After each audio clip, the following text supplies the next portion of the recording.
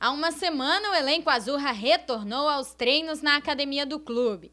Voltar na Ressacada, poder ter o suporte dos profissionais aqui, lógico, com proteção, todo mundo se cuidando aí, está sendo muito importante e futuramente nós vamos muito ganhar com isso aí e ajudar o Avaí nos seus objetivos. Sem poder voltar aos treinos nos campos, o Leão da Ilha foca na parte física e de força. Nesta segunda-feira, os atletas passaram por uma avaliação de potência com salto vertical, para avaliar a evolução dos jogadores desde que retornaram às atividades no clube. O elenco havaiano segue com a programação de treinos somente na academia, além dos treinamentos online.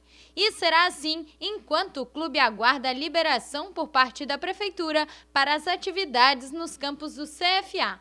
Espero que volte rápido, que estou com muita vontade de voltar a jogar, como meus companheiros também estou com vontade.